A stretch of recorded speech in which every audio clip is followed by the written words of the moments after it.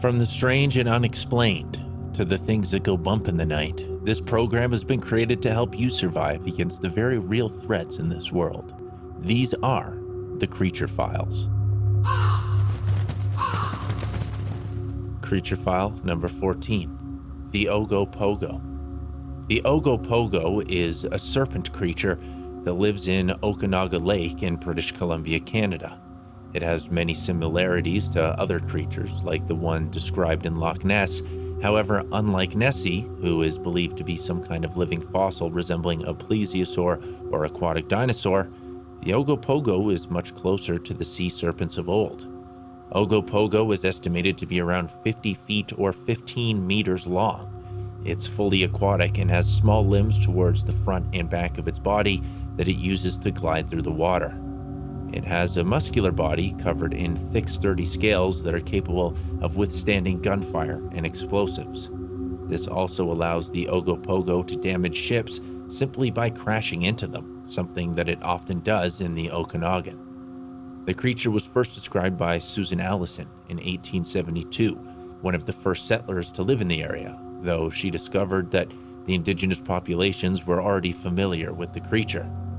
Since then, there have been sightings every few years, with some notable recent sightings in 1992, 2008, 2011, and most recently, there was a sighting of a sleeping Ogopogo on October 19th of 2022. These sightings, no matter how credible, actually seem to divide people more on its existence than anything else. This is because the Ogopogo has an ability that we don't yet fully understand.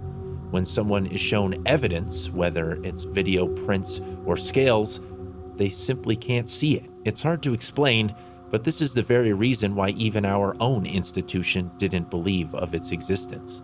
It's not that people don't see anything at all, they just seem to see something that is clearly not the same thing in the image. For example, in the most recent sighting in the Okanagan from 2022, the image clearly shows the Ogopogo at rest. But to those who have never seen the creature with their own eyes, to them it's clearly some kind of large waterfowl. The Ogopogo is also incredibly territorial and is considered to be quite dangerous when it's active, though that only seems to be every few years. Many people believe that the best way to ensure safe passage is to offer the Ogopogo a sacrifice, though this has become less popular in recent years and may explain the increase in sightings. This concludes Creature File number 14, the Ogopogo. Tune in throughout the rest of the week and the rest of this month for more survival tips and creature portfolios. And as always, stay safe out there.